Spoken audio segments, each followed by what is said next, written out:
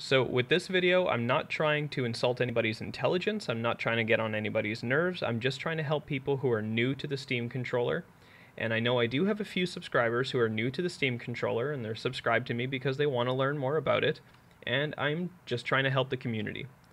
Now, on Reddit, and even in the Steam controller Discord channel and on the Steam community, there are a lot of people who complain about trackpad and gyro drift.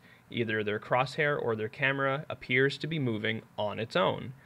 What this is a calibration problem more often than not, and Valve and the Steam software don't really give you a good indication of when calibrating is necessary or how often you should be calibrating or even where to find the calibration settings. So that's what this video is going to be about.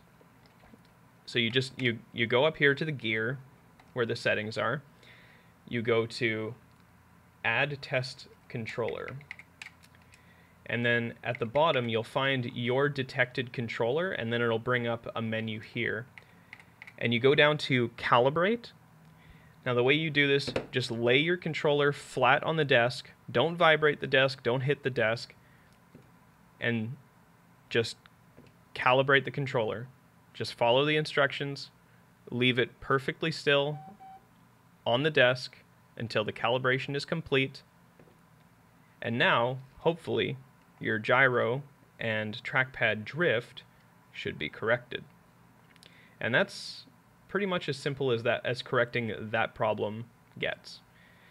I really wish that Valve gave a little bit more of an indication as to where these settings were. You have to configure them when you first configure the controller, but it's a very easy step to forget. Like a lot of people might think that it's only a first time configuration step that they have to do, but no, this is actually part of regular maintenance. You should be going and recalibrating every now and then, especially if you're starting to experience increased input drift for the gyro and the trackpad. If that starts happening, you need to calibrate, and they give you absolutely no indication as to how often you should be doing it, when you should be doing it, what the signs and symptoms of the controller would be if a calibration is necessary. I really wish that there were more indications in the software for people who are new to it, because they really don't tell you.